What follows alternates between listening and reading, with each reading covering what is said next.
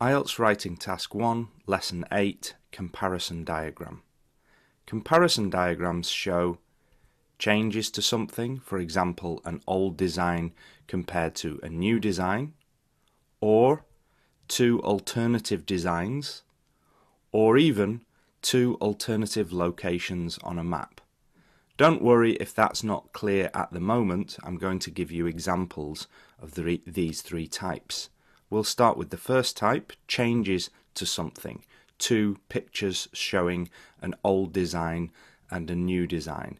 Here's an example that's similar to a real question in one of the IELTS books. We see a plan of a school building, for example, in 1980. This plan would show buildings, car parks, school fields, etc. And then we see next to it a plan of the same school building in the year 2012. And there's probably some changes from one building plan to the next, and we have to compare the changes. So the question would be something like this. The diagrams show changes to a school building over a period of 32 years. And I would call this a before and after diagram. Looking back at the types then, we'll stay on the first type because you can also have a map that shows changes to a design. There's a good question in Cambridge IELTS Book 9 showing an island. So this is a quick example of what that question looks like. You see a map of an island before tourism, and next to it you'll see another map which is the same island after construction of tourist facilities. And the question could look like this. The maps show an island before and after the construction of facilities for tourists.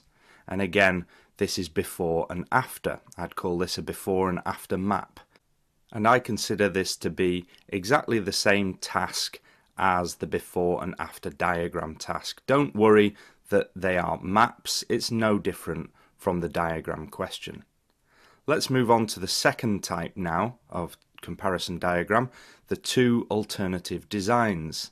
And in another of the official IELTS books, there's a good example of this. You see a house design for warm climates compared to the house design for cold climates. And in this question, I haven't put everything here. This is just a very quick sample of what the question looks like. In the real question, you see a different roof, different windows, lots of different features of design that are different for the two types of climate. So the question could look something like this. The diagrams show different house designs for warm and cold climates, and I call this an alternative designs diagrams question. The final type of comparison diagram is what I call two alternative locations on a map question. And there's a good question again in one of the official Cambridge IELTS books like this. You see the map of a town or city and two locations, location A and location B. And the real question is about this. The map shows two possible locations for a new supermarket. You see a town or a city and these two possible locations. There will be more information, of course, on the real question. But here, your job is to compare these two possible locations. A in the centre of the town or city and B outside the city. And I'd call this an alternative locations map. And for all of these types of question, your task is the same. Your job is to compare the diagrams. That's all you need to do. So what can we compare? Well, we can describe the changes. If it's a before and after diagram, you'll see some changes to the picture. You'll also see things that don't change, so you can describe things that don't change, that stay the same.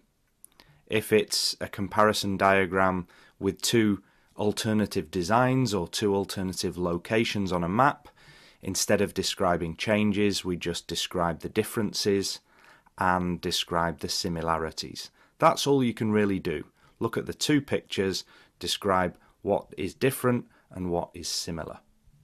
Before we do today's question, one important thing to note. Think about the verb tense that you'll use when describing these diagrams. If we go back to my first example, the diagram showing before and after with the school plans, look at the years. We've got 1980 and 2012. So all of this is going to be in the past. So we'll use the past simple. For example, in 1980, the school had, let's say, 10 classrooms. And in 2012, our new classroom was built. There you've got past simple in the active with had and in the passive with was built. The years are in the past, so we just use the past simple. If we look at the map showing before and after, it's similar, but we might have a difference in the verb tenses. We go back to this island question. When we're looking first at the map of the island before tourism, that's easy. It's past simple again because this was in the past what the island used to look like. For example, there were no buildings on the island, past simple. However, when we look at the island after construction of tourist facilities, we can use two tenses. We can use the present simple or the present perfect. This is what we see on the island now.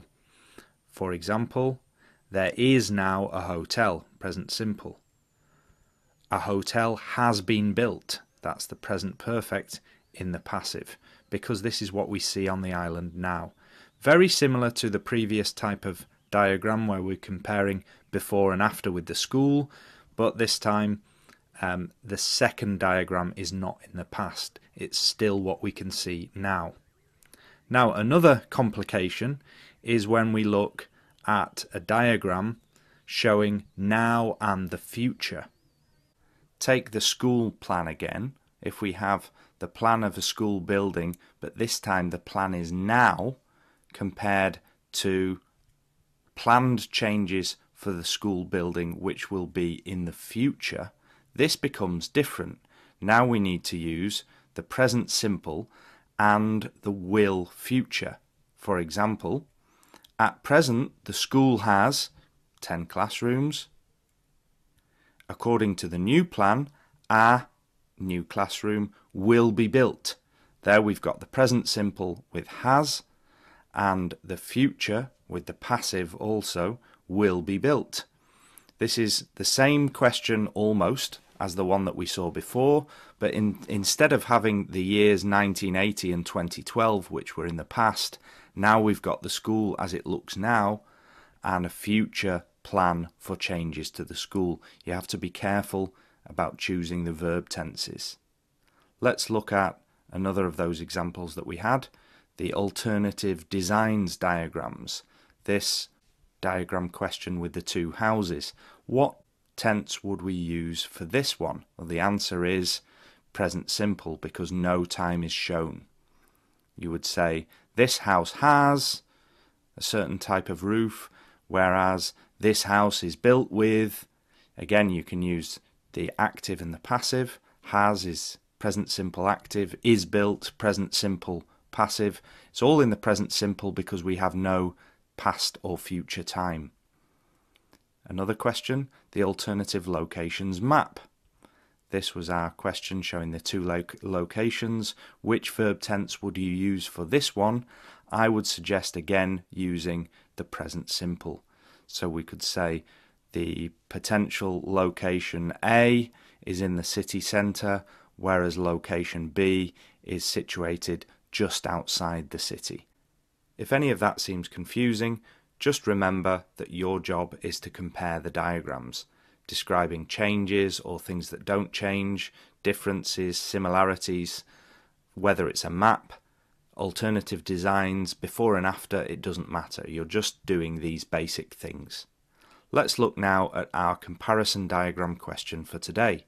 Here's the question. Read the statement at the top first with me.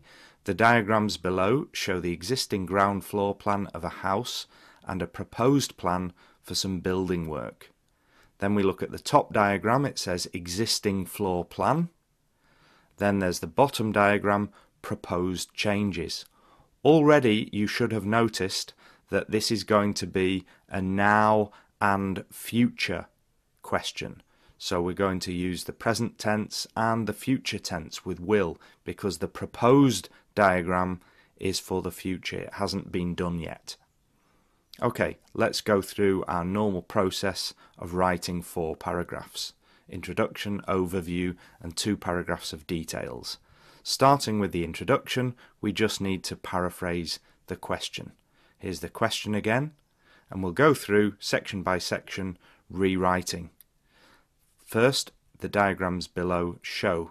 I've written the 2 pictures compare. The existing ground floor plan of a house, the current layout of the ground floor of a house, and a proposed plan for some building work with a plan to redesign the same living space. And that's the introduction finished. The 2 pictures compare the current layout of the ground floor of a house with a plan to redesign the same living space. Now we can go on to our overview. 2 sentences, 2 main points. We need to look at the diagrams again and decide what to choose for this overview. So here's the diagram, and the main thing that I noticed first is that the hall that you see on the existing floor plan disappears. It's no longer on the new diagram. The other point that I'm going to mention for my overview is about the entrance doors. I might also include the external walls as well. And the interesting thing about that is that they are things that don't change. One tip for your overview for this type of diagram, you might choose one main thing that changes and one main thing that doesn't change. So I've seen that the entrance doors stay the same, and I could add the external walls maybe to that as well. So here's my overview anyway. First sentence, we can see that the new design proposal involves making a number of changes to the ground floor of the house, mainly in the central hall area. So that's the point about the main change in the hall. Then, the things that don't change, there are no plans to change external walls or entrances. And that's my overview finished. Now we go on to the details paragraphs 3 and 4. Starting with paragraph 3, we need to look at the diagrams again and choose what we're going to describe. Many people for this type of diagram would separate the 2 diagrams, one for paragraph 3 and one for paragraph 4. I'm not going to do that. I prefer to compare the 2 diagrams. You'll get a higher score if you do that. So in paragraph 3, I'm going to compare maybe half of the elements that we can see. I'm going to start off by talking about the hall and the fact that it disappears. I'll mention that this wall disappears to make the living room a bigger space, and I'll mention that that has an effect on the stairs as well. And I'll save some of the other elements for paragraph 4. So back to paragraph 3 then, this is what I wrote. The most noticeable change from the existing to the proposed floor plan is that there will no longer be a separate hall area when the building work has been done. This will be achieved by removing the internal wall and door between the hall and living room, along with the current staircase and understair storage cupboard. With no separate hall area, the proposed living room will also contain the staircase to the first floor. That's paragraph 3 done. We go on to paragraph 4 and look at which elements we haven't described yet. And I'm going to include in this paragraph a detailed description of the new stairs, plus something about this wall and doors, and then about the kitchen furniture here. Here's what I wrote. To replace the current straight staircase, a new set of winding stairs will be installed in the corner of the living room. The internal door between the hall and kitchen will also be replaced with double doors connecting the kitchen with the new living room. Finally, the planned building work will also include the installation of some kitchen furniture. As usual, I've written 3 sentences there, and I've finished describing both diagrams together, but with the elements that I didn't include in paragraph 3. That's the full report finished, because as usual we have no conclusion. So all that's left is to analyse the vocabulary, and this time we're going to look at paraphrasing, the verbs, the tenses, and the specific description of changes. Let's look at the vocabulary that I think examiners would be impressed by. First, we had the phrase existing plan in the question, and I changed that to current layout. Also in the question, proposed plan, plan to redesign. Then some more vocabulary, design proposal, planned building work. There will no longer be. Now this is where we get on to the future tense. More future tenses. This will be achieved by removing. Will also contain, will also include. And let's have a look at some future tenses with the passive. Will be installed, will be replaced. The design proposal involves. Now that one is present simple, involves.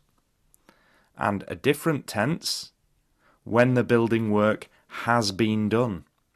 So there I've used the present perfect for the future.